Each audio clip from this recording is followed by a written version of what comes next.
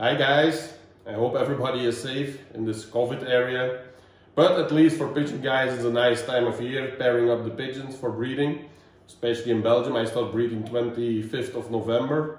I paired them up. And the past days I get a lot of questions about my individual boxes, which I breed from for several years now. So I thought it was easy to make a movie and I show you how my individual boxes look and what I think is important when you make them. So let's have a look. So I have 5 sections with each 6 individual pens and an aviary where they can go into. So we'll have a look.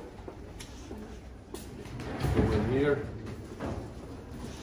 So like you can see, I have 6 compartments in one section. Each compartment has 2 pigeons, 1 pair. What's important here, I have the 3 holes: food, grid and food.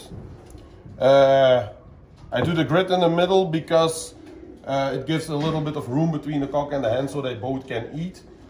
Here I have the water, which I can also do from the outside.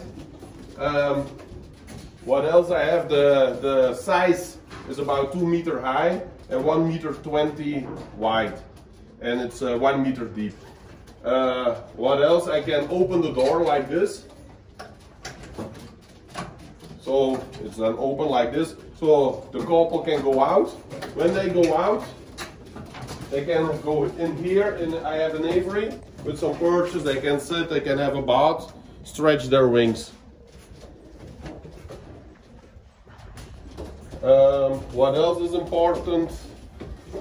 Here you can see I have the sections, the sides between the boxes. It's open. That's very important because it keeps the cocks happy. They can fight a little bit and it keeps them pumped, which I think is important for breeding and also to last for. And that's a little bit of work because many people take the easy way and make a closed wall, but on a long term I don't think it's good. You can really see the pigeons like it to see each other. So for the rest, I used electricity bars because they are much cheaper than the wooden ones, and like you can see, they don't break, you can easily clean. So I think it's a very effective way to make them, and it's very good for the budget. So for the rest, I think everything is set. I hope you all have a nice Christmas and take care. Bye.